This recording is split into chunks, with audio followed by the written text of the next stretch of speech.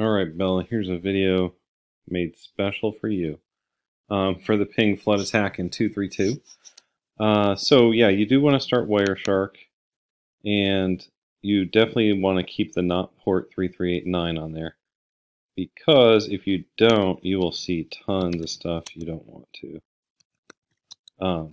That is the port that the virtual machine actually runs on connecting to your computer. So you'd be like overwhelmed with stuff.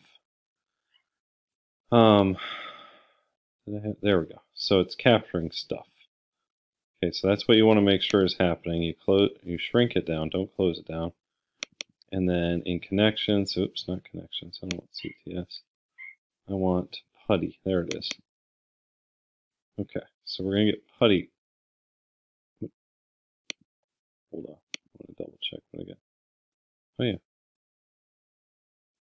Okay. That was weird. Usually, that putty just opened up. Okay. So we're going to type in the 172.30.13 and leave port 22, leave port S22, and other default data as it is. Click open. Okay. 172.30.0.13. Leave it on port in the default settings. Okay, and then we're going to log in as root, and then our password is root backwards. Okay. Hey cat. There's a cat near me. T-O-R. You're not supposed to see the password, don't worry. Alright. Okay, so now we're in.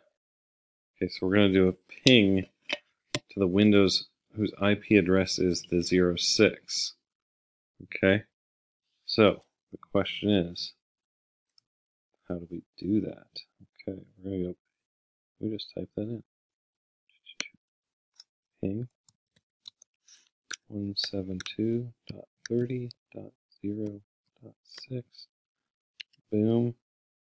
We're pinging. We're pinging, pinging, pinging. And then you Control C when you get tired of it. And it'll stop it. Okay.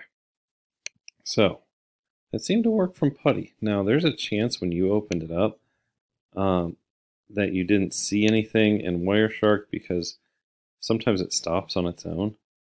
See here how that, if you ever see the green shark fin or blue shark fin, that means that it stopped on its own. Okay. So, we want to know that it's detecting the new traffic. So source and destination IP addresses. So we want to see the 30 and the 6 communicating.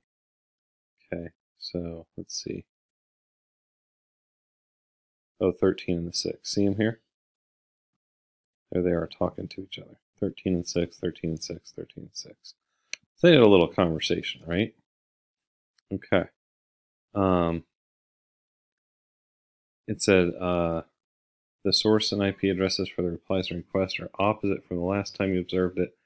That's because we were pinging from the CTS site to our computer here. So this computer I'm on is the 06, and I jumped on with putty. I jumped onto the other computer. So we were actually doing it from opposite sides. Okay, so now we're going to, they want you to look in the manual and stuff like that. Basically, we want to learn how to flood it. And here's how we do our ping flood. So we're going to go back there. Did it say to stop the Wireshark? Or just make sure it's still running? Okay. Alright, you can read the manual and learn what all those flags do, but this is the one I want to see if it works here. Okay, so let's try to blast our thing. So making sure it's still running, which it is. I go back to putty, which is here. And we're going to run ping -I. Oops. Jeez, I didn't memorize this thing. Hold on. Oh, -F -I 0. Okay. -F -I 0. and then we got minus S, and then 4,000, and then the IP address. That's a lot of stuff there. 172.30.0.6. So we're going to blast this thing again. This time we're going to mess with how many it sends and how fast it sends it with like 0 wait time. Okay, so let's hit that.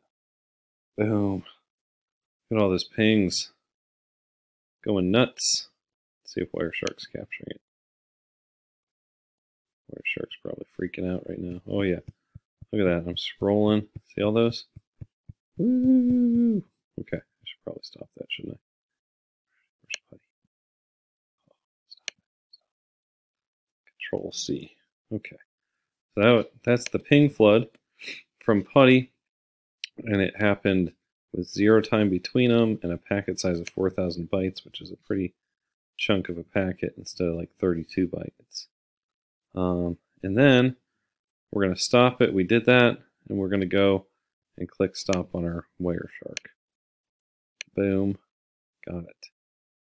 Okay. All right.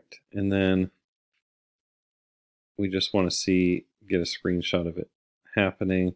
And really, if you saw this happening, let me make this bigger. In Wireshark, it's pretty easy to notice a ping flood attack, because you see like a million of these where they're just saying echo, and they're acknowledging, and they're doing the SYN-ACK handshake. They're saying echo, ping reply, ping request. And every time it's checking, are you the person I'm supposed to send it to? Yes, I am. Here you go. Ping, ping. And like, look at the packet numbers on this thing. I'm going to scroll down here. We're at 66,000 here. That's crazy.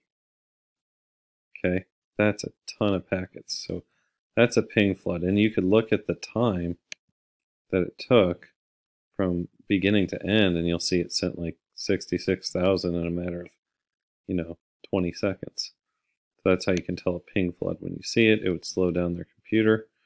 And hopefully you're cool with the firewall thing. I'm guessing you are. And if you notice, this is the thing that allows echo requests. And if you get ping flooded, you can stop it by turning off that inbound rule. Remember when we used to do that stuff? Well, it's ICMP v4 in, and that turns off me having to respond. They can ping me all they want, but I'm not going to respond and slow my computer down. And see how it's ICMP. Anytime you see an ICMP, you can even put that filter on there. All right? ICMP, this is all the pings. You can see the early ones when they were little and didn't cause much issue. And then get all these. Ooh-wee. Crazy. Okay, so hopefully that helped. I don't know, sometimes you fire it up and it's just weird.